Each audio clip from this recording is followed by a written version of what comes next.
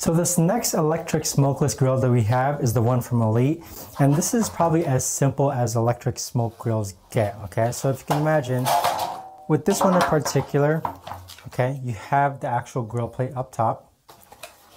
Here you have the power cord, and then on the bottom here, this is where the actual drip pan is, okay? So it's a bit more narrow as far as like a drip pan goes, but it's a wider surface area. What I'm missing from this one though, if I actually take a look,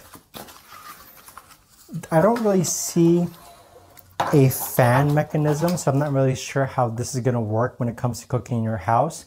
The other grills that we've seen, the first one actually, it does come with a fan mechanism, which hopefully should help with the smokeless aspect of it.